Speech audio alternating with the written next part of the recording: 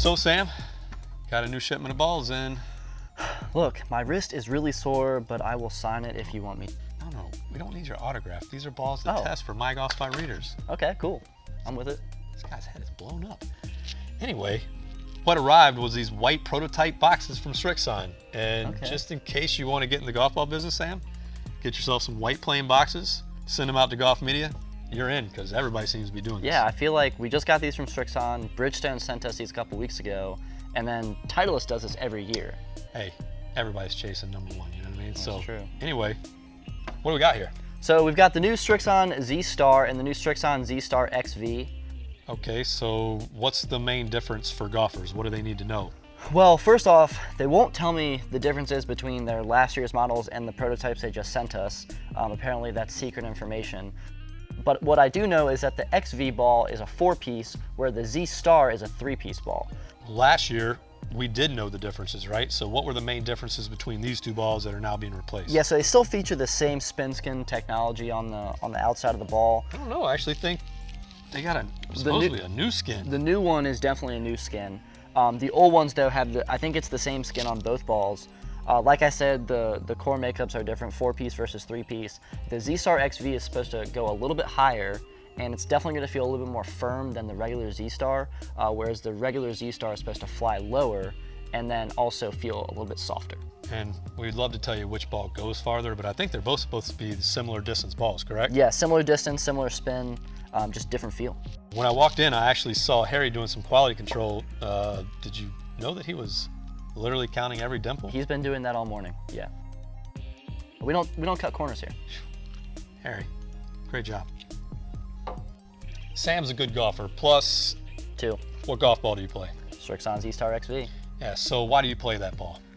First off, it's less expensive than any other premium ball you can find on the market. True. Pro-V1s are what, $50 a dozen? I think these are $29.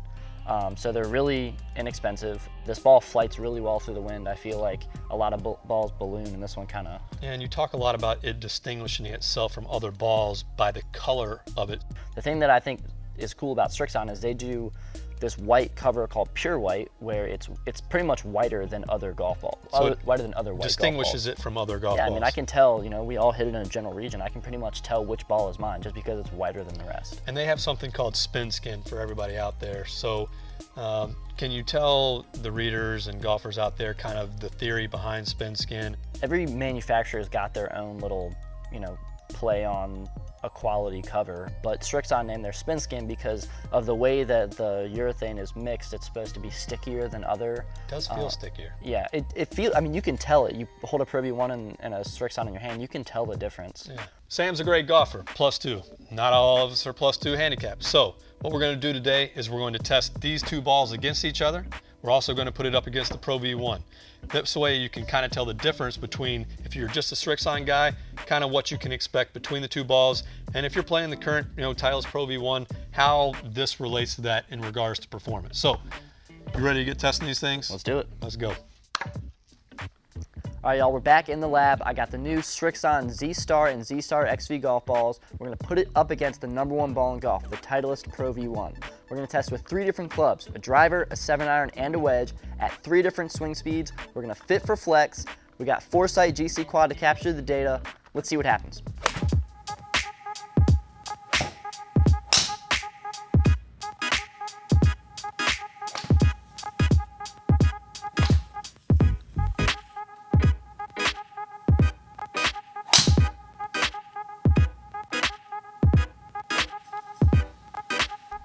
All right, Harry, the results are in, the test is done. Obviously, we tested the 3 balls, the Z-Star XV, the Titleist Pro-V1, and the Z-Star, but we do know that not everybody swings as fast as Harry and I do. So we went ahead and got data at driver speeds of 100 miles per hour as well as 85 miles per hour. We also know that not everyone cares about only driver data. Right. So with all those 3 swing speeds, they tested with a driver, 7-iron, and sand wedge. I do want to note that we use the same head for every single shot, but we fit accordingly to each individual swing speed out there. Right, so some guys use stiff flex, some guys use regular, some guys use X. Yeah. All right, so before we get too far into the data, I want to talk about our personal preferences on the balls tested. I mean, I played Z-Star XV for a long time, in all the different conditions that I play in the wind, I feel like the ball glides through it. And I've also always been kind of like a firmer feel ball guy. What about you? Personally, I enjoyed the Z-Star more than the XV itself. Why is that? It was a little bit softer. I'm a bit more of a feel guy. When I go into the green a little bit more, I like to dial my numbers in. I don't mind the high ball flight, but for a preference, I love the soft feel. Okay. Well, you know, it's funny you mentioned that. Looking at the data, you know, I'm sorry to say that you performed much better with the Z-Star XV than you did with the Z-Star. You know, interesting. Between you and I, we both achieved the fastest ball speed with the Pro-V1 actually, but next in line was the Z-Star XV. I mean, differences were minimal. Pro-V1 164.7, Z-Star XV 164.3, not very far off. But the Z-Star only gave us, you know, 161.8, which comparatively is quite a bit slower, being that the swing speeds aren't that far off. Though the launch angle of the Z-Star was much higher than the Z-Star XV and the Pro-V1X, or the Pro-V1, excuse me. That definitely makes sense. Yeah. With the softer ball, you're gonna get a little bit of higher launch. It's gonna go up, yeah. It's exactly. gonna go up more. Yep. Spin rate's comparable. Z-Star XV again lower. Pro-V1 was the highest out of all of them, which is pretty much to be expected. It's to be expected. It's always a big spinning ball. And then the winner in distance, Z-Star XV. Really? Was good. I mean, you know, like I said, I played that ball, but I think it's just an overall good ball with a driver for people with high swing speeds. Moving on to the 7-iron data, it looks like the Z-Star XV is again the winner. Ball speed 129.5 between the two of us. Okay. A much higher. And I know that you thought you did a lot better with the Z-Star. I mean, I knew I did better. Oh, really? I mean, a field guy, aren't I? Yeah. So I felt like it was coming off hotter off the face. Yeah. And the launch angle seemed higher. But obviously, according to the data, that was not the case. And I know that the XV does not feel as good. Yeah. And I think that might have something to do with it, because typically tests here, the equipment that does best for people is usually what they don't like. Exactly, though I will agree with you, the feel on the Z-Star is very comparable to many other soft balls out there. And even still, I mean, 186 total 183 carry, like you can't argue with those numbers. It's still really good. Exactly. All right, so moving on to the wedge, I mean, this is where we're not going to see the most pronounced differences when you get that short of a distance. The biggest thing is spin rate. You know, we see a lot of ball speed similarities, launch angle, carry and distance, total. It's pretty similar. Yeah. You know, where we saw a lot of spin with the Z-Star XV, which is kind of weird. Yes, exactly. We're seeing the least amount of spin on the XV at the wedge.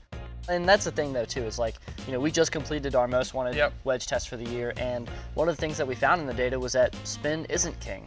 Exactly. So when you're looking to buy a wedge, or you're looking into a ball and you're testing with a sand wedge, don't obsess over the spin rate. High spin is good, but it's not the only thing that matters. You got to take into all account every single thing that makes a ball perform best for you. Exactly. The ball that you play does matter. And you definitely want to get fit, because Harry found out that he liked the Z-Star. I need to get fit for a ball. Exactly, and the Z-Star XV was actually the best ball for him.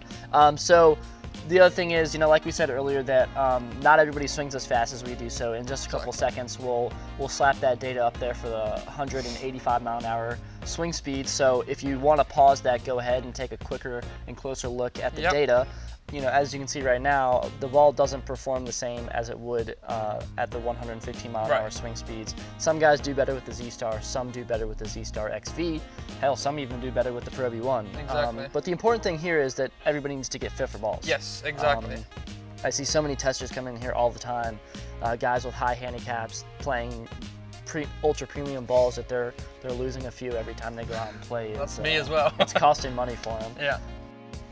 Just a reminder that this is not an official ball test, so take it with a grain of salt. Tony Covey did a great video on YouTube explaining why we haven't done one just yet, but we are planning on doing one in the future. Yeah, so if you like this video, don't forget to hit that like button, share it with a friend, and definitely subscribe to see more content like this on your feed soon. For now, I'm gonna go try to convince Harry to play Z-Star XV golf balls. This could get interesting.